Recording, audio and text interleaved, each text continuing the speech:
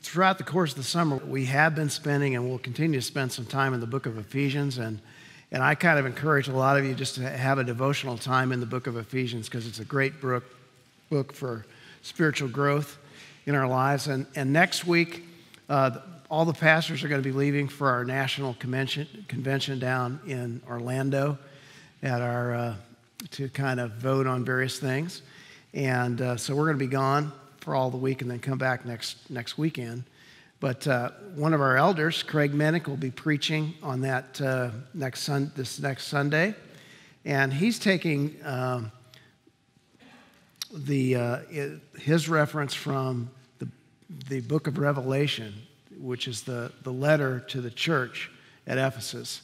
And in that letter, it talks about, keeping your first love. So being persevering and prioritizing in your lives. So it's going to be a great one. And then later in the summer, some of the other sermons also will be dedicated to that. The title of today's sermon is Stand Firm. We've been in a Sit, Walk, Stand series these last 3 weeks. And we first started talking about sitting in the presence of God, that we need to understand our position in Christ, that we are seated with him in the heavenlies at the right hand of the throne of God, that in Christ we have a new identity.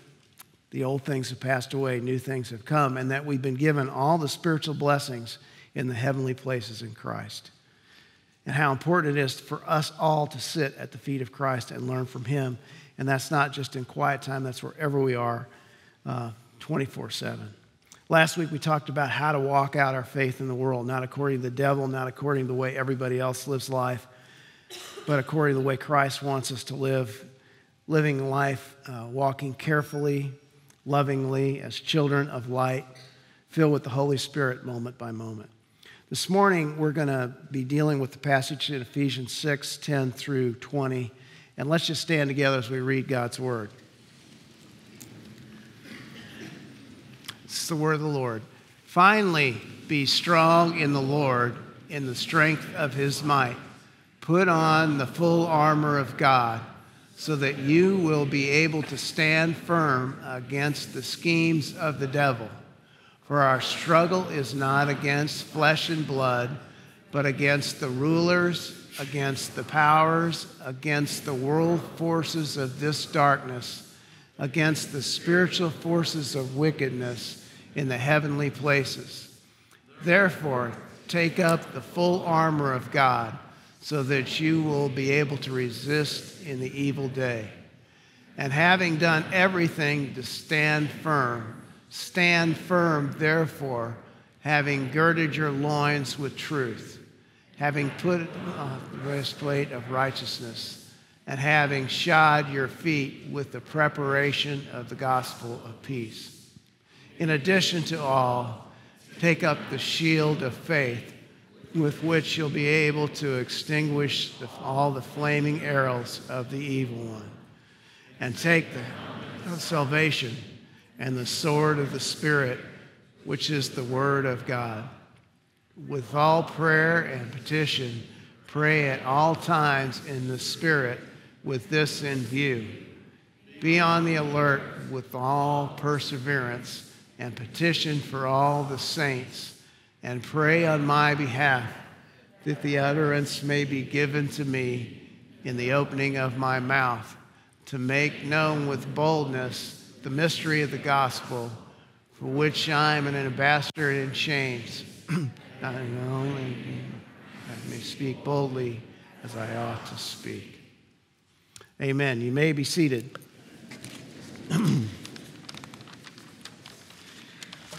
This is certainly some man verses, isn't it? I don't know where there's more man verses in the Bible than in this particular passage that I've been reading. The imagery of the Roman soldier, which, of course, in that time, everyone would have known what a Roman soldier was like, as they were throughout the world, dominating the world. And the Roman armor was always very important, and actually was one of the reasons the Romans were so successful at taking over the world. They had good armor that protected them, while other nations had no armor in many cases. So they had that good armor. The words are strong when we talk about strong and the strength of his might. And he talks about this cosmic battle that's going on in heavenly places. He mentions how we need to stand firm 3 times in our resistance to the evil spiritual powers of the devil and his demons. You know, really, truly, the human race has not been too good at fighting the devil, have we, since the fall in the Garden of Eden. In a world, we have an unseen enemy. Some people, on the one hand, deny that he ever exists, and on the other hand, some people believe that the devil is everywhere. And I remember going through with a group of my charismatic brothers one time, and they were trying to cast the demon of a bad knee out of a guy. And I said, no, there's not such a thing as a demon of a bad knee. And so, you know how it goes sometimes. People go overboard in their references to the devil and to the power that the devil really has, because the power has no power compared to God himself. And but you know, as we speak on the devil in the day and age in which we live, and obviously we have a highly educated congregation, sometimes it seems like we're a throwback to the dark ages or something when we talk about these demons. And if you talk about it sincerely, that we have a battle going on around us in the form of evil and the forces of good, it seems like kind of an exaggeration. But I think it was about 4 years ago now that Jim, in his going through the Gospel of Luke, had a sermon dedicated to this and reminded us that the Bible actually speaks a lot about this battle between God, Satan, and demonic forces. The battle starts, as we know, in Genesis, the temptation in Adam and Eve, and they fell into the temptation, and through that we all experienced death, spiritual separation from God. We see the devil telling God, the only reason Job follows you is because of all the blessings. If he were afflicted, he would leave you. And God, of course, gives Satan permission to test Job. We see the demonic work in Israel's first king, Saul. Actually, demons are mentioned in that one. And then we see the work of the devil in King David as such a forthright king falling in the temptation with another man's wife. The devil has many names: the tempter, the worthless one, the accuser, an angel of light, a roaring lion, a prosecuting attorney, the hostile one.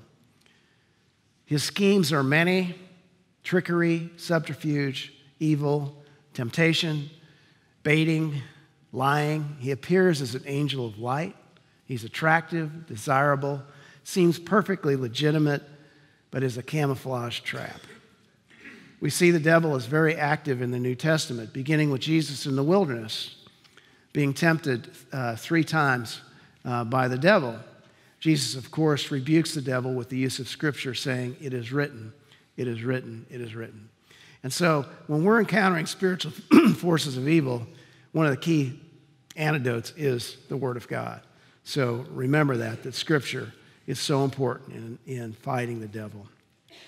We also learn even that after that time, in the last words that were said in that appearance of the devil with Jesus in the wilderness, the confrontation ended, and the devil would be waiting for a more opportune time to hit Jesus. You know, the devil was always trying to do something to Jesus. You know, from birth at Bethlehem, when Herod had all the babies killed, Jesus, of course, escaped. And then through many times during the course of Jesus' ministry, remember this verses I always love. They're taking him to the edge of the cliff, and they're going to throw him off. And then it says, and Jesus walks through their midst. You know, I think Jesus said, yeah, this isn't the time, let me go. You know, and they had to, because whatever he said stuck. But every time there was a situation, God provided a way of escape. Another time they were getting ready to stone him. They had to drop the rocks, and Jesus went on, and because it was not his time. And so we see that there was very much of a confrontation all the time between Jesus and the devils and demons. And places that Jesus would go, literally the demons would cry out at Jesus, and he'd tell the demons to shut up. And so I think Jesus believed in demons. From the beginning of Jesus' ministry in Matthew 4:29, many demoniacs were brought to him to be freed of evil spirits. In Matthew 9:16, there was a legion of demons and 2 men on a hill that came into the pigs. Mary Magdalene had 7 demons. In Matthew 9:32, he cast a demon out of a man who could not speak. At the end of his ministry, he told Peter that he would be sifted like wheat by the devil. In chapter 20 of the book of Revelation comes the final judgment in the lake of the fire for the devil. So there's a lot of references. Of course, I didn't mention all of them. But sometimes people think there aren't any references. There's hundreds of references to the devil and his influence. All this to say is the devil and his demons are real to Jesus, but God's power is much more powerful than the devil. The devil is a created being, but we do not need to fear the devil. But a lot of us stay away from even thinking about the devil or thinking about the fact that we're in a battle, and if that is so, then the devil has really won the battle for us, because the devil is out and about and he's busy. You know, I think about this just this morning. Okay, I come into the church, the fire alarm is going off. There is no air conditioning in the Sunday school rooms. I had learned from somebody else that they were working on, there was a power outage last night, and so that's why all these things are going on. Then I get up to preach, and even though the green light is on this thing, it does not work. And then, so Todd comes up to help me, you know, and he really doesn't help me, but then they get it to working. and my instead of my microphone being right here, it was sticking out that direction. And so the guy from the sound booth, Brad, had to come down and adjust me. I felt like I was a Hollywood movie star or something. But the point is that if you start talking about the devil, weird things always happen. And so as long as we don't deal with the devil, probably everything just goes around pretty well. But when you start dealing with the devil and what the devil is trying to do, things really happen. I remember when I was in college, everybody's going to see the movie The Exorcist just because they were freaking out at everything in it. And I thought it was a hideous movie. But I was visiting my aunt just shortly after this in St. Louis. She says, well, Bobby, do you realize that that movie and The Exorcist, that those are based on what happened at St. Louis University at our church here at the hospital? She worked at St. Louis University Hospital in physical therapy. She said there's a big article in the St. Louis newspaper about it, and she showed me this, and that the priest had performed exorcisms on a person that did all the things that were in that movie. It's very interesting. So I was going, really? And then my aunt doesn't even, at that point, she didn't really know the Lord. I was always witnessing to her, but she was bringing up these topics to me out of the newspaper. Just a short time later, I brought a friend with a lot of quirks and strange things about him. I brought him to the youth meeting. And at our youth meetings at the time, we're always witnessing, always, leading people to Christ. And so I got him together afterwards with my mentor, Richard Beach. And so Richard explained the Lord to him, and I was just shocked that he was so interested in God, and so he said, well, would you like to pray now and receive Christ? And he goes, start shaking his head, yes. But at the same time, he'd broken out in a sweat. His eyes were kind of circling around in his head, and he could not speak the words of receiving Christ. His lips were tight like this. Richard asked him if he wanted to receive Christ, and he nodded his head like this, but the words literally could not come out of the man's mouth. And so I'm going, whoa, this is a weird situation.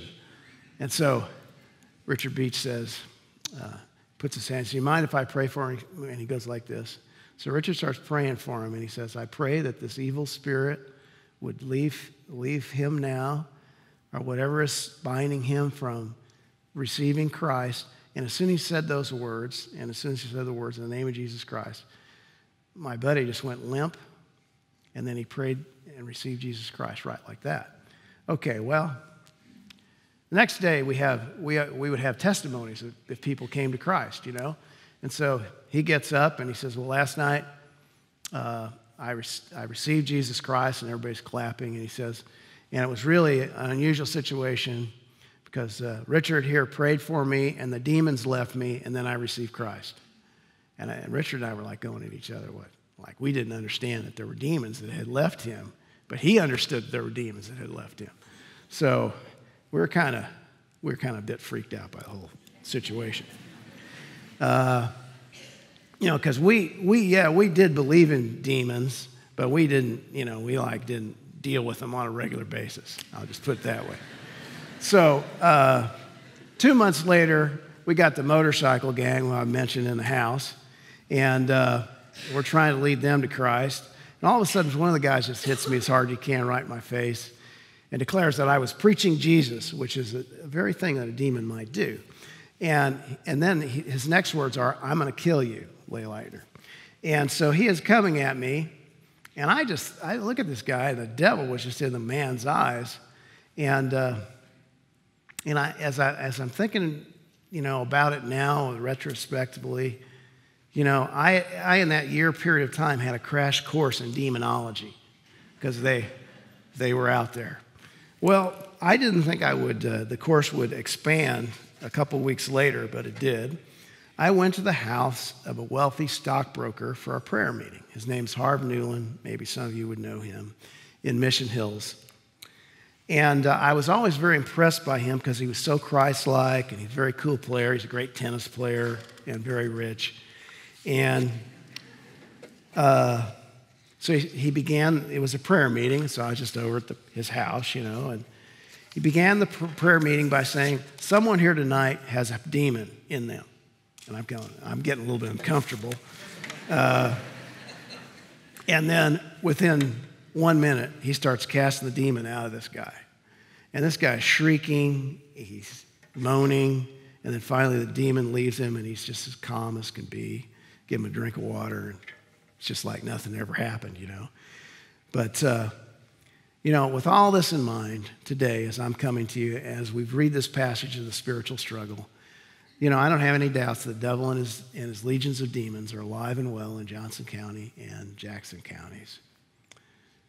People need soul healing and deliverance from evil forces. Our scripture this morning tells us to be strong in the Lord, which is the best way to resist these things, to stand firm against the schemes of the devil, which means you have to have an understanding, a certain amount of his schemes. Stand firm in putting on the armor of God. You need protection. And to pray at all times that the gospel would go forth with boldness, because that's ultimately what Satan wants to stop, is the gospel going forward. So how are we to be strong in the Lord and the strength of his might? The only way to overcome the devil is to be regularly in God's word, prayer, and walking by faith by the Spirit of God. I believe few people are actually possessed by demons, and most of the devil's efforts are in more subtle ways. I also believe that we as Christians cannot be possessed by demons, but sometimes are oppressed by them or bothered by them in some ways. Oftentimes, people blow these situations out of proportion. But it's like this morning and these different things that were happening in the church. The devil wants to confuse. That's one of his things that he works with, confusion. And that confusion can be around us. But what really happens is many of us give the devil the opportunity through the way we think, through the things that we're involved in, through moving toward and away from God in different areas, and addictions that we might have that give the devil a foothold and an opportunity to take over in our lives. Our human efforts really fail in doing anything against the devil. I love, and I've always loved, this passage of Scripture in Acts chapter 19. It's the 7 sons of Sceva. These guys tried to cast demons out with Jesus' name, but they were Jewish, and they didn't know Jesus. And so it backfired on them, because the demon said, we know Jesus and we know Paul, but we don't know you. And they attacked, the 7 sons of Sceva were attacked by these demons and beat up and sent running down the road, which I always thought was very funny, kind of funny, actually a funny story, as the demons beat them up. But, I think around us we do live in a world that is involved in occult practices, and we need to point people to Christ. A girl I met had these 2 demons, and she liked the power that they had. She was on her way to the high priest, the satanic worshipers. She threatened me with the demons in her, and I told her what we need to do anytime we think about Satan and his power. I told her that he who is in me is more powerful than he who is in you. She said in disgust that she knew that and just couldn't even look me in the eye.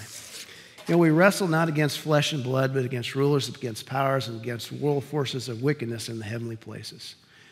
To be good at wrestling, You have to be good in wrestling as a sport. You need to be good in your techniques.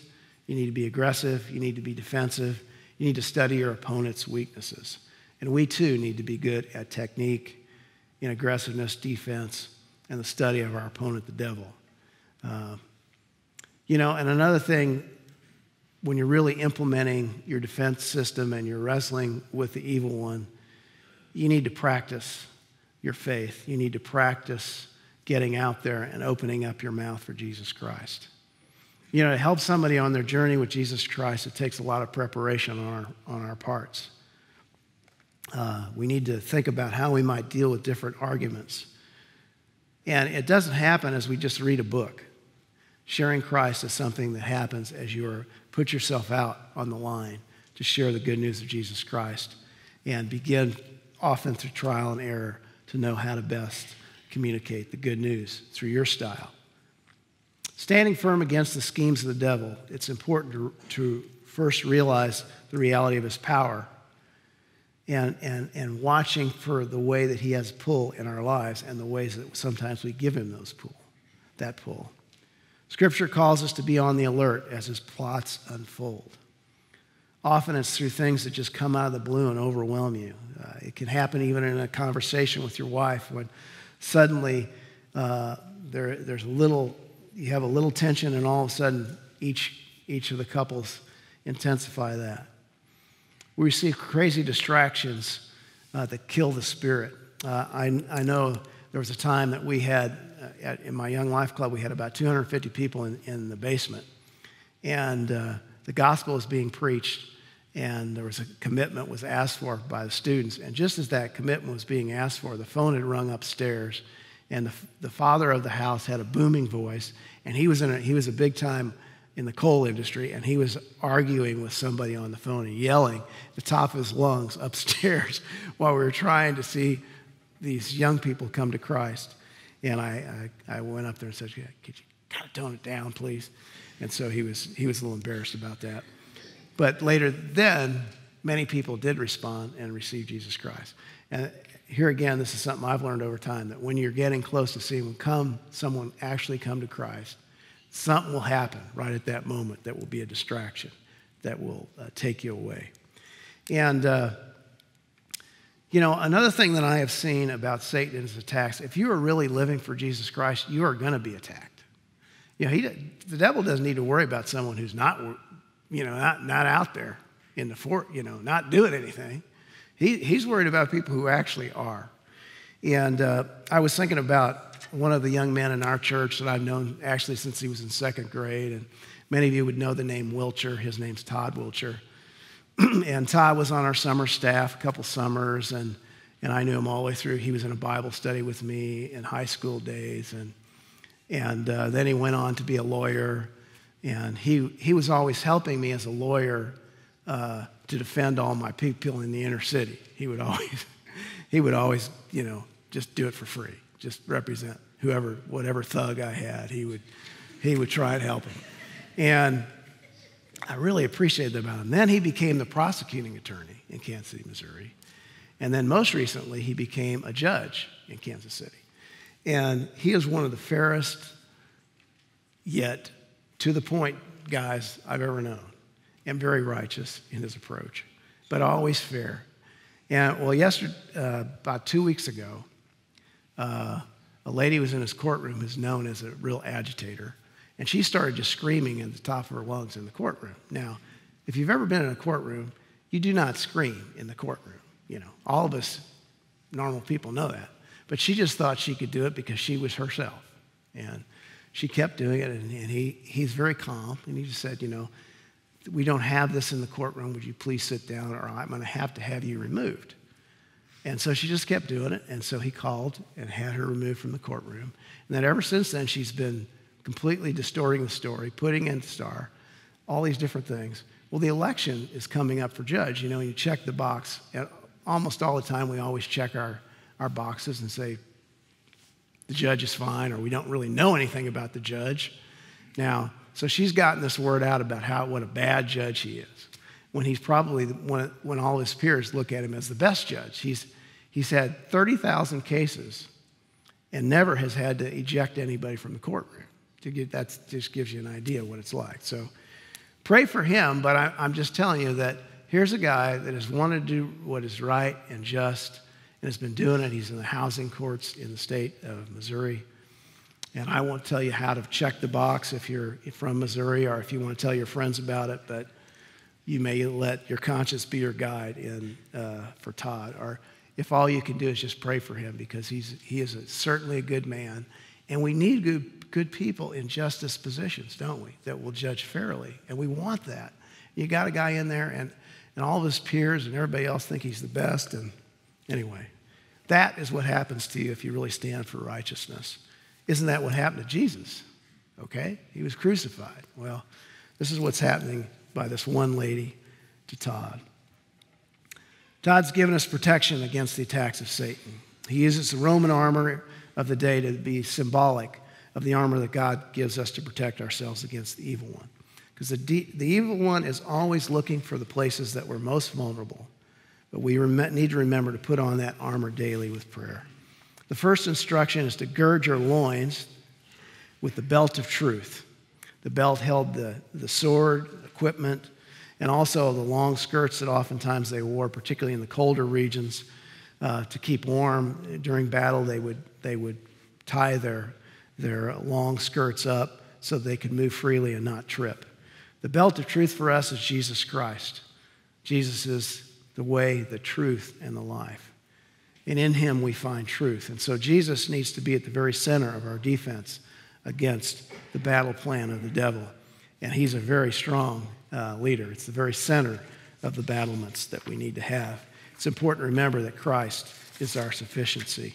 The second is the breastplate of righteousness.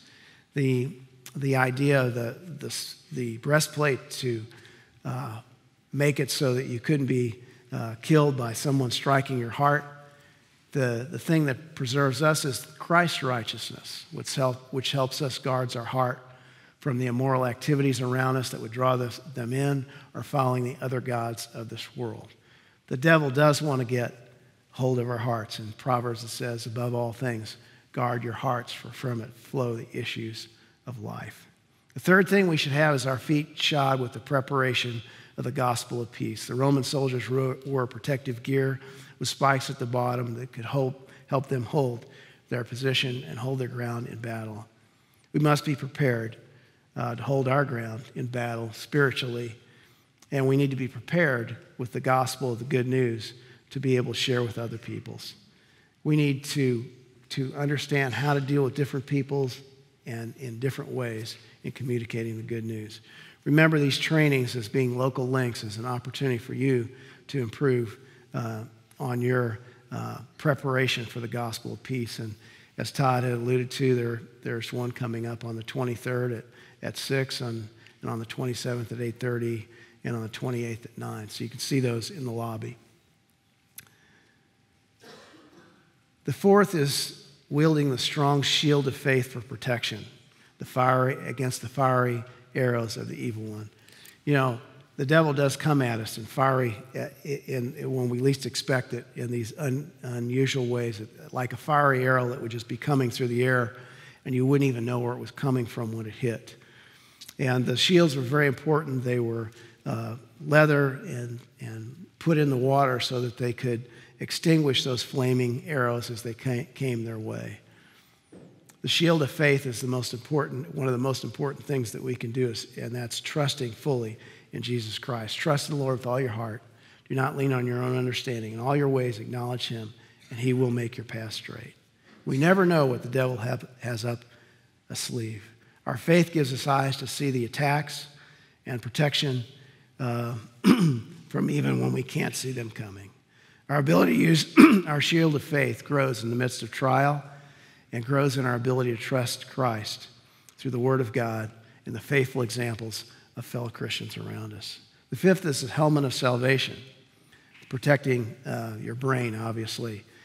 Knowing with assurance, and what that is for us is that salvation for us is knowing with assurance that we have Christ in our lives and that we're being indwelled by God's Spirit. Keeping Christ's identity growing in our lives as we realize all that we have in Jesus Christ. You know, the sad thing is that many people that come to church are not, some have little assurance of their salvation. If they were to die today, they're not sure. It's something to go visit, as Todd had mentioned, Dave Unruh, one of our most wonderful members, as he's facing death. And I was in the room when he was kind of saying his last words to his wife before they put him under, anesthetized him, and so he couldn't speak anymore. And his last words were, well, I didn't expect that I would go out this way, but if this is the way God wants it, it's fine with me. I'll see him soon. And if not, I'll hang on as long as I can. And that's kind of was his attitude. What will your attitude be on that day that you're facing death? His was a confidence in Jesus Christ. But I can guarantee you that I've done funerals of people who we haven't, maybe even family members of people in our congregation, who we haven't encouraged enough to really commit their lives to Jesus Christ. And so they do not have that helmet of salvation. You know, when you're confident in your faith, it helps you to overcome a lot of things. The assurance of Christ in your mind gives you peace. It's a foundation to build on. Without it, we're easy prey to the enemy. And living in fear instead of living in the confidence we have in Jesus. 1 John 5:12, he who has the Son has the life. He who does not have the Son does not have the life. I know for me, when I was assured of my salvation, it was a big step in going forward to be a minister for Jesus Christ. The sixth is the sword of the Spirit, the mighty power of God. It's the word of God that's sharper than any two-edged sword, able to cut through the joint and the marrow. The sword is an offensive weapon to use in attacks against the devil, but it's also a defensive weapon, giving us the ability to parry off the blows of the evil one and counter him with a mortal wound.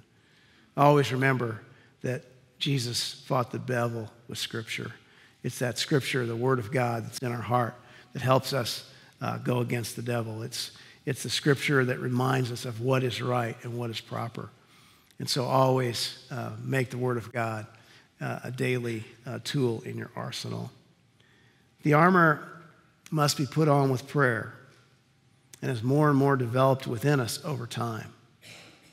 We are to pray, as it says in this scripture today, at all times.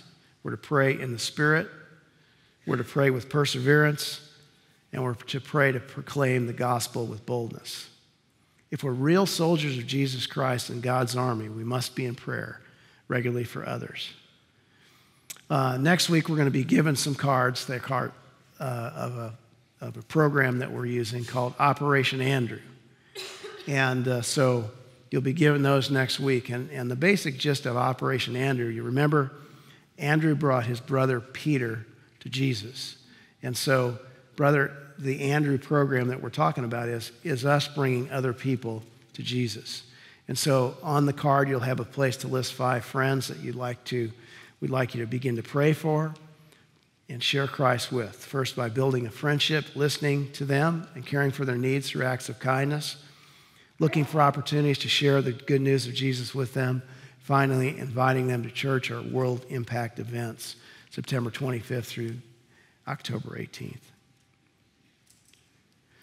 When you're around your friends, be praying for an opportunity to share Christ. Remember, it's God's job to win them to himself. And don't be offended when people turn you down, because it's not over until it's over. Be persistent. God is calling all us to be more bold and more persistent in our seeking out people for Jesus Christ.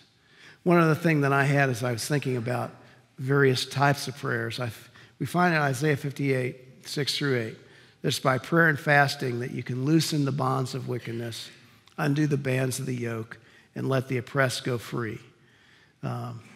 And so that is how we limit the devil's power and open doors for ministry. So if you have a particularly hard problem that you know the spirit of evil is upon it, I think fasting is a very important tool in your arsenal of specialized prayer. As we conclude today, I pray for all of us as we really completing this series, that we'll take a lot of time to consider and think about our position in Christ and all that we have in Christ. And moment by moment, we will be drawing closer to him, sitting at his feet. I hope that you'll walk not in the ways of the world, but under the power of the devil, but instead to walk in the works that God has prepared for you beforehand since the beginning of time, to walk in a worthy manner, to walk in love, light, and the care filled with his Holy Spirit. And finally, that you'd stand firm against the plots of the devil, putting the full armor of God on, filled with his Spirit, boldly giving witness to Jesus. Let's pray. Heavenly Father, I pray for all of us to stand firm in you. And I just think in my mind's eye, as I'm even praying that, the Roman lines that just stood firm and they just would march slowly forward, overcoming the enemy. But it was that standing firm that made them so invincible, locking their shields and going forward. I pray that we, like those Roman soldiers, would go forward in our world, locking our shields together and helping people to die to themselves and rise in Jesus Christ. So God, we thank you for this opportunity we've had today to think about these things, to recognize that there's an evil one around us that does not want us to succeed in anything we do. And so I pray that you would give us the full armor of God, that we would stand firm against the evil one. In Jesus' name, amen.